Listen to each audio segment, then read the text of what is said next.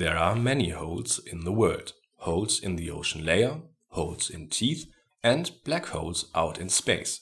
But from time to time there are also holes in the state budget, wide like a crater.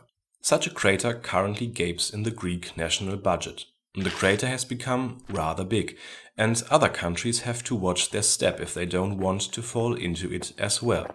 Especially countries who are not performing strongly finance-wise are in danger of slipping. Currently, all Euro countries are trying to fill the big fat Greek crater.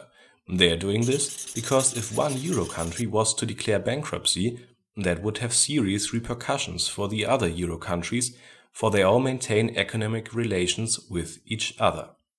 In order to fill the huge crater, 5 measures have been taken. The first 3 were devised by the Euro countries. The 4th is carried out by the European Central Bank. The 5th is under the supervision of the Greek government itself.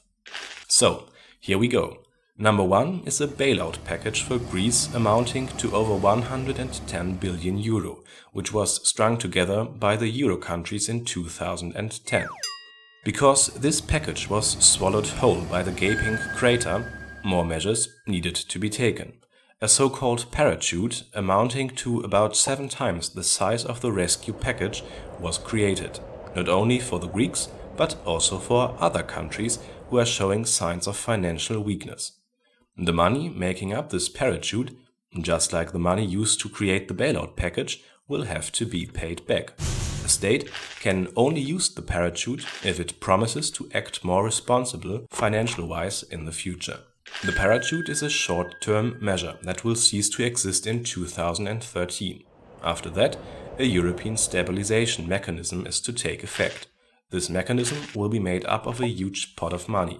In total, the European countries will throw in 80 billion euro and promise to fill the pot with another 420 billion that can be lent to a country in crisis. As with the bailout package, the money is a loan, not a gift. In addition to this, the European Central Bank is lending a lot of money to the Greeks, because private banks are very reluctant to give any more money to Greece. This measure runs against the basic principles of the European Central Bank, but is nonetheless carried out, because the Greek crater is very huge and exceptional. Measure number 5 is carried out by the Greek government itself. Life ain't no pony farm, and you have to stand up for your own problems.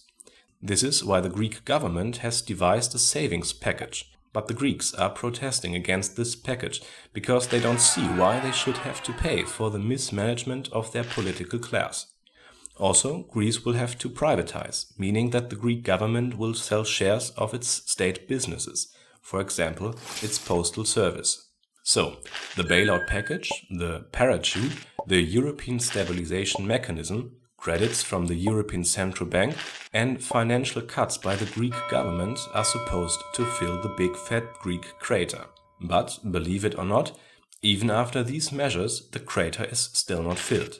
In the newspaper we read of controversies about a possible measure number 6, for example, Eurobonds.